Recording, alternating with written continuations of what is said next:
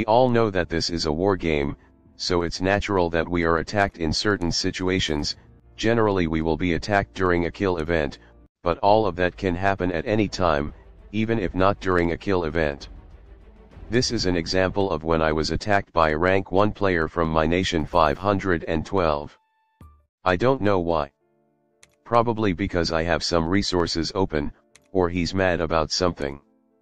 But for sure it's natural because this is a war game. And in this situation I can't fight because he's too strong. And his alliance dominates in this nation. Maybe you've also been in a situation like this.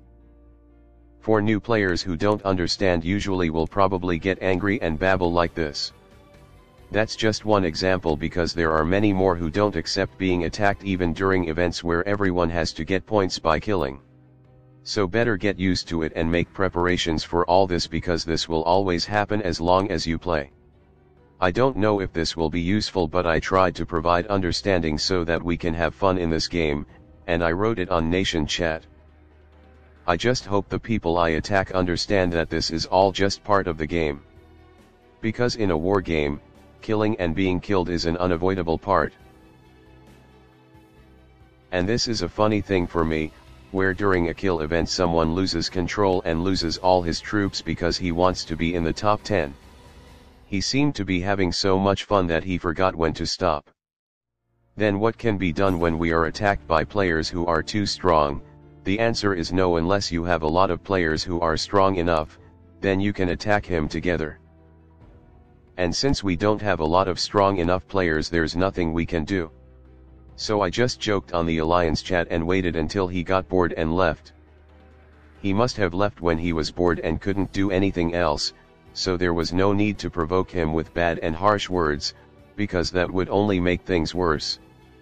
All possibilities could have happened. The worst was when he decided for a long-term war and didn't leave the base. And it will definitely make it difficult for other Alliance members to grow. And if that has happened, then the only way is to take revenge by attacking his Alliance members who are weaker and can be attacked. I've been thinking about doing it if he's overreacting, but as long as it's within reasonable limits, then I'll be patient. All of this just so we can all keep growing, especially my Alliance. So basically, when being attacked occasionally by other players, there is no need to get angry and do or say something that will make the situation worse.